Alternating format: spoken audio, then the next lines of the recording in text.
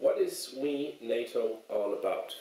Actually, We NATO is a platform in addition to the existing NATO.international website, which is really aiming on a conversation with new audiences. We are going away from the traditional NATO audiences to audiences which I would call or consider netizens, people who deal quite a lot with the web and who actually demand some kind of participation in institutions like governments, like NATO, like UN, whatsoever. So this new platform will actually be a new approach for NATO itself, and we consider this as something like conversational communication. So what would you say are the major challenges for this project? I think for NATO there are most likely two huge challenges. The first one is NATO's identity. This actually turned out as a result of the interview I did with Stephanie Barbs last year in summer, where we were talking about what NATO actually stands for. NATO was built within the Cold War, and since the Berlin Wall fell, this issue is almost gone. And since then, NATO is searching for some kind of new identity and hasn't been very clear about it.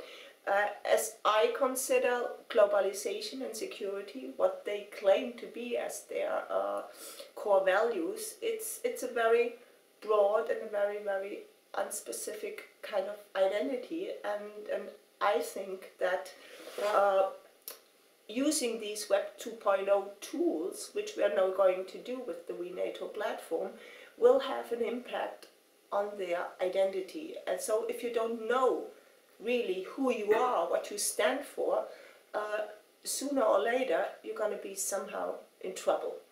The second thing is that, I mean, Web 2.0 is in everybody's institutions on the agenda. Everybody wants to go online and have conversations with the netizens out there, want to be part of this new network which really raised up the last couple of years.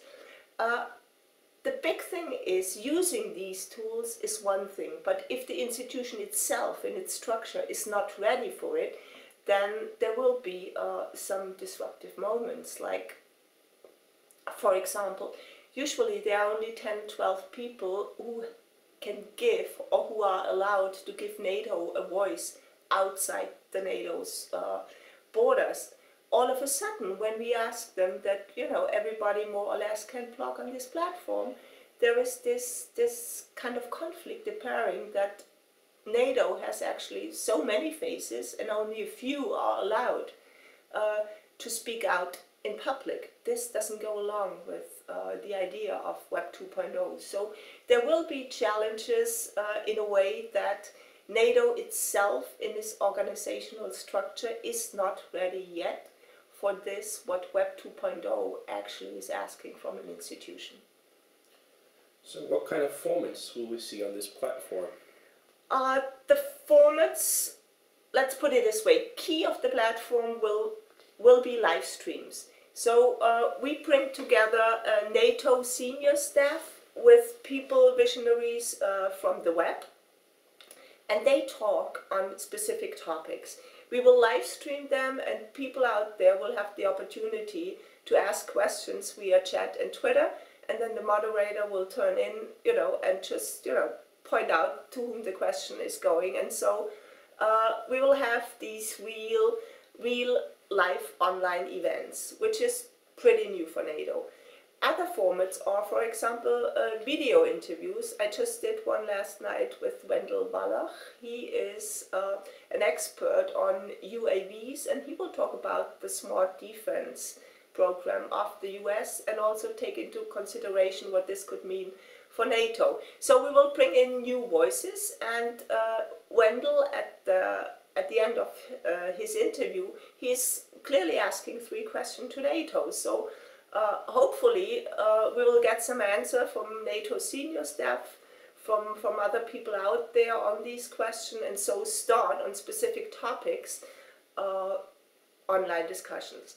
We will include polls, so in the uprun to the NATO summit, which will take place in May 2012 in Chicago, we will ask questions in any kind of field NATO is involved, let it be women empowerment, let it be reducing of the troops in Afghanistan, or whatever is going on, or whatever is going to be next in Pakistan.